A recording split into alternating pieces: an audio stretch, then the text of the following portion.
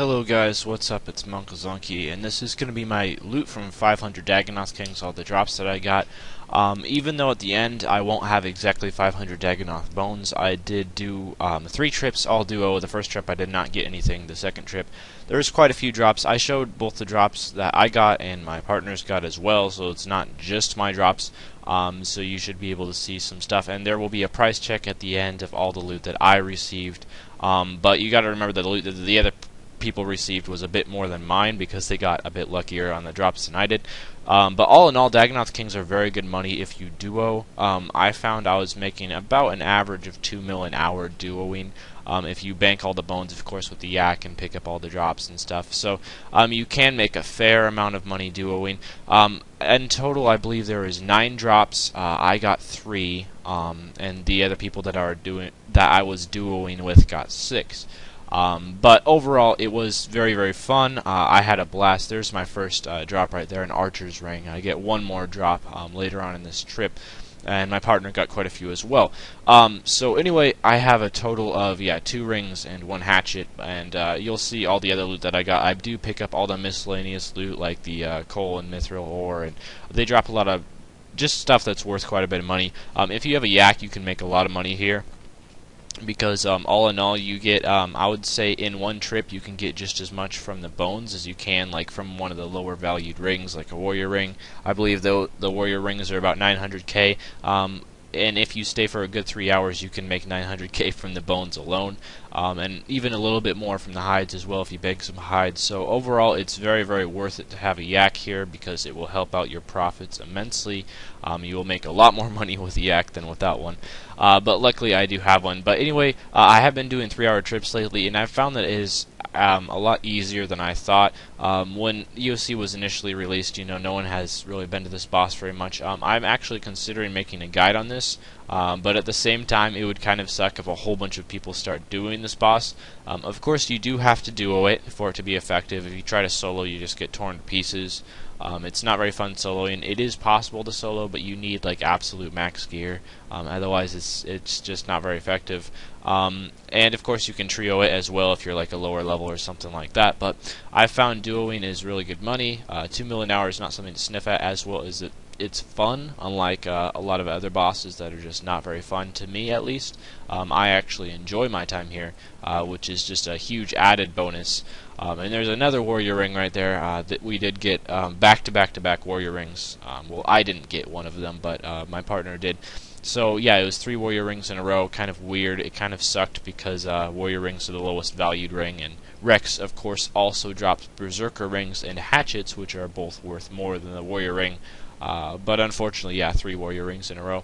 But anyway, I didn't see as many hatchets as I'm used to. In the past, I have gotten more hatchets than rings, and they're supposed to be more common. There is my dragon hatchet that I got. But yeah, from roughly like 6 or 7 hours of killing DKs. It was about 6 hours total, all 3 trips combined. The first one was like 1 hour, the second one was 3 hours, and the third one was 2 hours.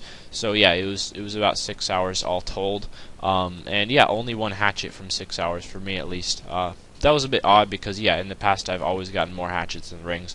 I do have a bit of a drop log composed of everything that I've gotten since the EOC, and since the EOC released I have gotten, I think, 9 hatchets and I want to say 8 rings. I believe it's 8 rings. I don't have it right in front of me right now. But anyway, hatchets are supposed to be more common, and which is a good thing because at the moment hatchets are worth a ton because of the latest tool belt update, which means that you can now put hatchets in your tool belt, and when you do, they are removed from the economy, which I think was a really, really good idea, very much increasing the value of hatchets.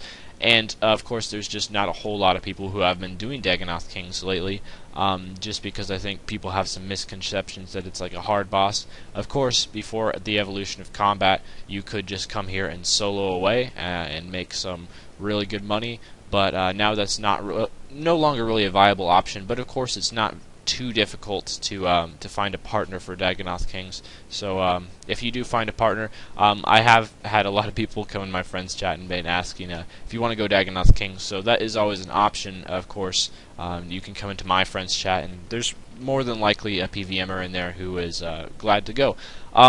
during the 3-hour trip that I did make, there's my Sears ring. I believe that's my last drop, so I got 3 drops total.